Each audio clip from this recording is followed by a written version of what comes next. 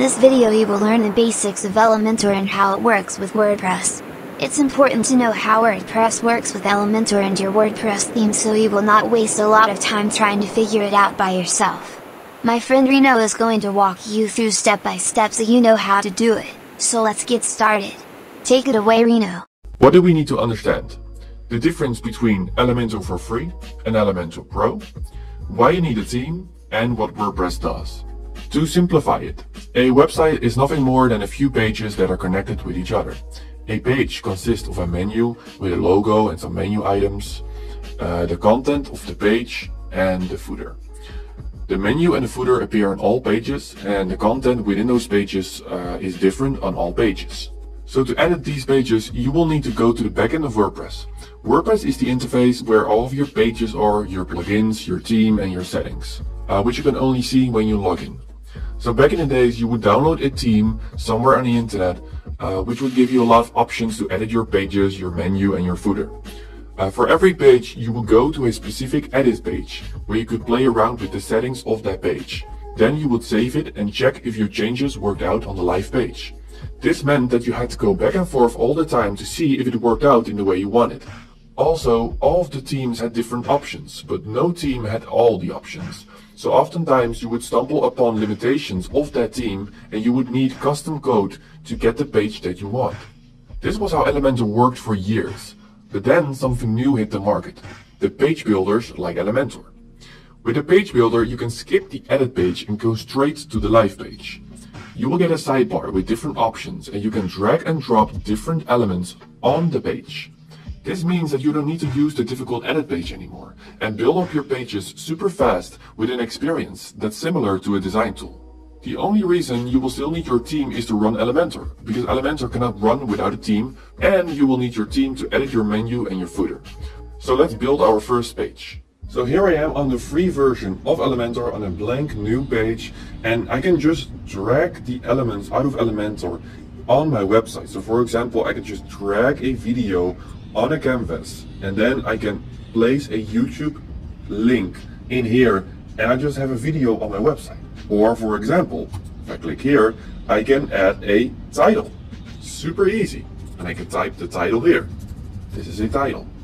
I can drag a button and make it linked to a website that I want. Things like an image gallery, a progress bar, or for example, a testimonial where you can change the photo, the text, and everything about it. And then if I just click publish, the website is saved and this page is live. And if you have no inspiration for what to put on your page, they have this, templates. And these are fully designed templates that you can click on to get some inspiration. And what's even better is that you can insert them. So if you have a template that's similar to the website you want to create, you just click on insert and then this whole page is inserted into your page and then you can change that page. So let's just try that for now. Let's insert this page. And now I need to zoom out a little bit because my screen is too small. But now this whole page is inserted into my page and I can just change the text in here. So for example, featured courses. And if I then click update, this page is also live. So this is super cool. But for people who want to make their own design and don't want to rely on a design from somebody else, they also have something great and that's called blocks. So that's what you find here. And with these blocks, you can build up a page really fast because these are the blocks, the sections on every page. So let's say you want to build your own portfolio. So you've made a little sketch just on paper with a first section and you want a big video in the background here. You want some text. Then you want your services section and you want 3 parts here. And then you maybe want a image gallery for your work. And then maybe you want some contact information with a map. So let's say this is what you want to build. And this is where the categories come in. So they already have the most common categories here in the block. So if you click on hero, that's like the upper section of your website, you can already insert something like we've sketched on paper. For example, let me zoom out, something like this, and then you can replace this image background with a video. So now, if you want to add our services block, we just go to services, because they also have a services tab. And then you will be like, oh, this section looks like what I want, so you insert that. And then you have your services section. Maybe you just want one row, so you delete this one. Super easy. Now we're gonna add our portfolio section. They also have a portfolio section. So for example, check out my work, something like this. Boom, you have your portfolio. Now, at last, we want a contact place. So something like this, which I've sketched on paper. And there you have it. There's your contact section. All right, so this is super cool. And now you have all those blocks on top of each other.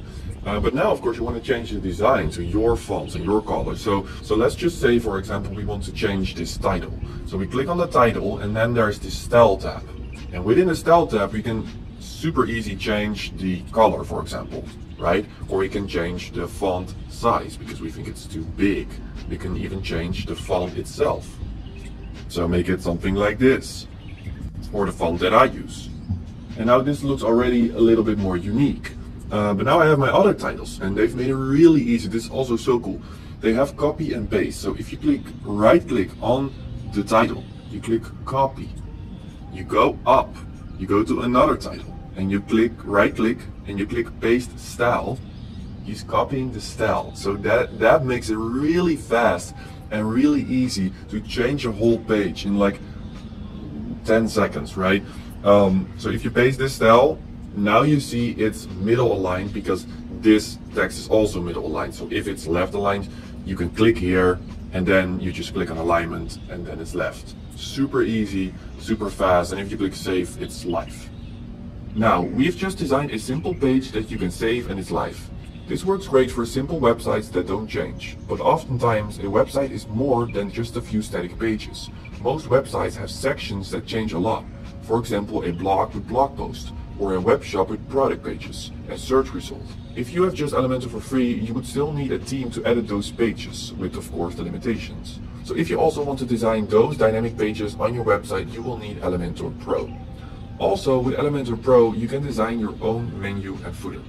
So as you can see here, you can design the header, the footer, your blog items. What's also a nice benefit about Elementor Pro is that they have a lot more templates, right? Because as you can see, a lot of those blocks are only available when you buy Pro. So, for example, on these pages, you will see these first 5 are free, but then a lot of them have this Pro icon. So if you want all the templates that they provide, you would also need Pro. Also, they will give you a lot more widget, right? Because this is pretty limited. It's already super nice what you can do with the free version. But for example, I'm here on a website where Elementor Pro is installed. You would have this new section, right? So you could add sliders. You could add a extra navigation menu. You can insert a form, your own contact form.